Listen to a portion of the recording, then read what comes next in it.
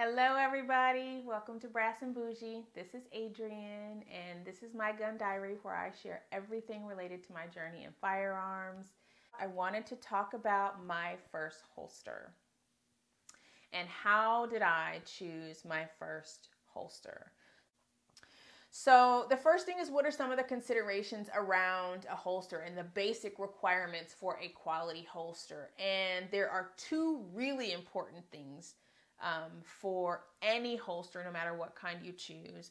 One is retention.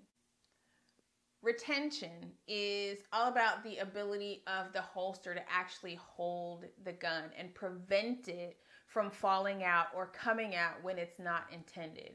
So there's a few different ways a holster may do that. They may just simply use friction, and it's kind of just squeezing around the firearm to keep it from falling out or coming out. Some will use a strap or different types of flaps. Some will even have a lock that prevents the gun from coming out unless you push a button. So there's a lot of different ways that gun holsters actually will provide retention to retain the gun in the holster when it is not in use. The next is trigger protection. What trigger protection is the ability to completely cover the trigger portion of the gun and prevent it from being fired. And so I've seen some holsters that actually cover the gun, but they're made of a soft material so that you could actually still get your finger inside and pull the trigger, and that would not be considered adequate trigger protection. And so if you have a garment or a method of holster that has a soft exterior and it can cover the trigger, but it doesn't prevent the trigger from being pulled, then you'll likely want to have a secondary form of trigger protection that's something firm that can prevent the trigger from being pulled unintentionally or intentionally. The other thing is, you want to make sure that the holster actually fits your gun, particularly for some of them that are molded and form-fitted. They are made to specifically mold around your firearm. And so you'll need to make sure that the holster is going to actually fit your gun. So the next thing I'll talk about is holster types. And there's a whole lot of holster types out there. There's lots and lots of holster types.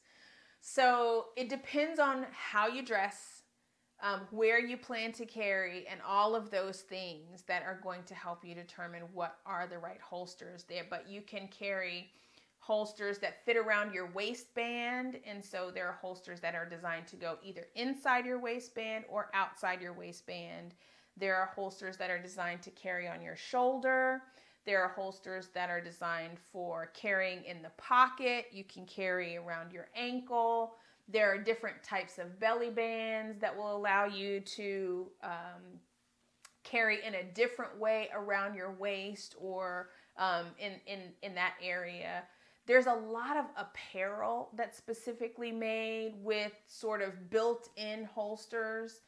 You can get leggings, you can get bras, you can get tank tops, you can get shorts, you can get jackets, you can get a lot of different things that have built-in holsters as well that you can wear on your body. And you can also get different types of purses or bags that have built-in holsters that are designed for concealed carry. Lots of different people have lots of opinions about carrying in a bag or purse because it's not attached to your body. And there's a lot of safety concerns and issues that can come up if you're carrying off body. It's totally a personal decision.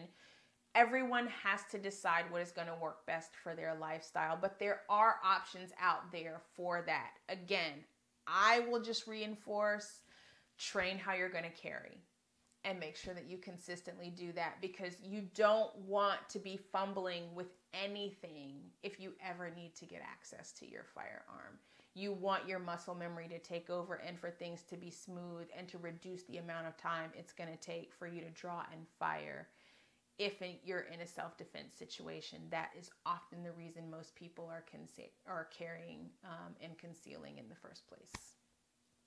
The other thing is you always have to maintain control of your firearm. And that's one of the biggest concerns with like a bag or an off-body carry. You can never lay it down anywhere. You can never walk away from it. You have to always have it within your immediate control. And so that's a consideration that you're likely going to have to get used to if for some reason you choose to carry in that fashion. So then the considerations for holsters are, again, how do you dress? Do you normally dress professionally with a suit where you'll have a jacket on oftentimes? Do you wear mostly dresses or skirts? Those are going to have different considerations than folks who may wear pants. Do your pants have belt loops, or do they even have an actual defined waistband? Are they firm enough to actually hold up the weight of a firearm if you're wearing pants or shorts? Do you wear crop tops so that your midriff might be exposed and therefore carrying in your waistband, if the intent is to conceal, might be a challenge? And then beyond that, there's considering what types of fabric, your clothing is made out of. And those things can affect your holster choices as well in terms of where you want to carry or how you want to carry. So you really, really have to look at your lifestyle and how you go through the world. And if you're open to changing that or not, because for some people, the desire to carry a firearm may be greater than their desire to live the same way they have. So they're open to making changes. For some folks, they're like, I've spent all this time and money on my wardrobe and, developing my lifestyle the way it is. The gun is going to have to fit into me, not the other way around. So no right or wrong answer, but you just need to look at how you live and consider what's going to work best for how you already live. And then there's training. Again, like I said, you may have certain considerations and requirements for different training classes that you're taking. I know some of the classes that I was looking at, as I mentioned, required you to have a particular gun belt and a holster. And in some of those training classes, there may be restrictions on the type of holster that you can use. So if you're thinking about taking training classes, that can be a consideration also in what type of holster you choose to purchase. And just like anything else, you gotta try them on. I mean, you just are gonna have to see what fits. Even after you decide on style and position and all of those things, you're still gonna have to try it on and see what works for you. And some stores will have models that you can try on in the store just to see how it fits inside the waistband, outside the waistband. Sometimes when they get a little bit more personal in terms of where they're located on your body, they're not keen on having a try-on option there. But just explore and see what's available in terms of trying things out, just so you can see how it feels. I know the first time I put on a waistband holster, I was actually surprised at how comfortable it was, because I don't know why, I just thought it was going to naturally be uncomfortable. Maybe it's because like when your belt is already tight, like you don't want it to be any tighter than that, right? But I was surprised about how comfortable it was. But the positioning also made a huge difference as well. So it helped me to figure out whether or not I wanted it on the side of my waistband or to carry appendix in the front position. So try things out. You can even sometimes at the range just like ask people if, they've got certain holsters, can you just try it out in a different position and see how that works? You'd be surprised how many people at the range just are very open in terms of community and want to share their stuff. So it doesn't hurt to ask. Or if you have people in your life that also own firearms, you can borrow theirs and try it out. You're going to have to try it out to figure out what fits. There's no way really around that. It's really kind of like shoes. Again, you can have an idea of what you want and even know what your size on, but until you put it on and walk around with it and see how it feels, you're not going to know whether or not it works for you. Now, as I started to look into the purchase, I found all of these other features around holsters. So there's adjustability. So when I was talking about retention and like how it holds on to the firearm, that can be adjustable, right? There's also adjustments for what's called cant, and that's the angle that the firearm sits in relationship to the ground. So, for example, if you want the firearm to sit straight up and down, that would be a 0 cant. If you want it to have a little bit of an angle so that it's easier for you to put your hand around the grip, then that's considered a cant, or the angle that it sits at. And so that can also be adjustable on the holster. Many of them have what's called concealment features. So they may have wedges that help to adjust the position of the firearm as it relates to your body to make it hug closer to you and make it more concealed than having, just sort of this protruding metal from your body. So there are concealment features that you can look at, a wing or a wedge or other different types of features as well that they can be adjustable. And then there's like the material that they're made out of. So some holsters are made of leather, and some people swear by leather and that's all they'll ever get. And that's cool. Nothing wrong with that. And there's also this material called Kydex, which is a synthetic material, and it is molded around the gun. Some of them have injection molds. Some of them have heat pressure molds. There's all different ways they make the molds of the gun. But the Kydex usually is molded around the shape of the gun, and it's sort of a hard plastic material. And that's pretty common as well. And then there's some other variations of different types of synthetic plastics and materials and synthetic fabrics that are molded, all different kinds of options out there. So material is another consideration around what you want your holster to be made out of. And then there's a little bit of style factor, and some of that is, again, what you wear, how you dress, and how you want to also wear your firearm as well. So, and some of them are pretty, So there's a lot of different features that also can be considered in terms of the firearm.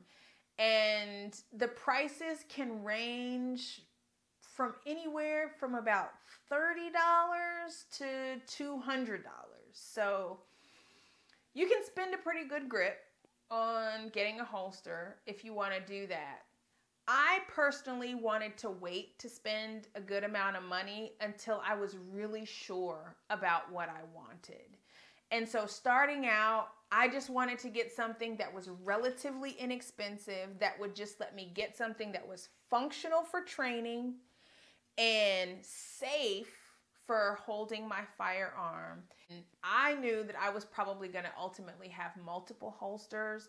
So my approach starting out was just to get something that was really relatively inexpensive, but that would allow me the opportunity to try out a few placements. And then once I got more clear about what I really wanted in various holsters, then I could start to make bigger investments. I purchased this Kydex holster inside the waistband made by CYA Supply Company. So some of the features that led me specifically to this particular holster are the adjustable cant. And so these two screws right here allow you to adjust the cant or the angle on the firearm. So when I want to test out different positions, I can see what makes it easier for the grip. It also has adjustable retention. So these two screws here allow me to adjust the retention, which is how tightly it squeezes against my gun to hold it in place. And so if I want it to be a little bit easier to release from the holster, then I can loosen up these screws. And if I want it to squeeze it a little bit tighter and make it a little bit more resistant to pulling the gun out, then I can tighten the screws. Another feature of this is actually the click retention in the guard, and so I'll show you that my gun is empty. So when I pop it in, you'll hear that click sound. so that I know for sure that it's locked into place. So that was another benefit of this particular holster. And I knew I wanted something inside the waistband. I was actually surprised the first time I got to borrow a holster for a range day last month. And it was an inside the waistband holster. And I was surprised at how comfortable it was. I don't know why. I thought it was going to be super uncomfortable, but I was surprised about how comfortable it was. And so I knew I wanted to get something that was inside the waistband, that provided the friction. I didn't want additional straps or any other types of retention that I was going to have to deal with to provide an extra step to getting my gun into the fire position if I'm in that situation. And so this met all the requirements for me. And CYA happens to be a company that's local to me. It's a veteran-owned company, so that's also a nice benefit. And because I was on Amazon, of course, I used the reviews. Like, they had over 900 reviews of this particular holster, and it had over 4.5-star rating. And so if that many people are finding it to be a quality holster, I felt like it was a really good place for me to start and get comfortable with using a holster and training with it and determining what other features I might want to have in a holster. So that is how I chose my first holster. I'm really glad I got to share it with you. Thank you so much for joining me today and for staying through to the end. I really appreciate your support. If you found something useful that you liked in this video, please take a minute to like and leave me a comment below. Let me know what holster you use, how you started out trying it. If there are any questions or anything that I didn't address in this video, you can also drop those in the comments. If you want to keep following my journey, hit the subscribe button and the bell icon so YouTube knows you really want to get updated when I have new content, and I look forward to learning more and sharing more with you along the way. Thank you for joining me, and make sure that you take care, be well, and have fun. I'll see you next time.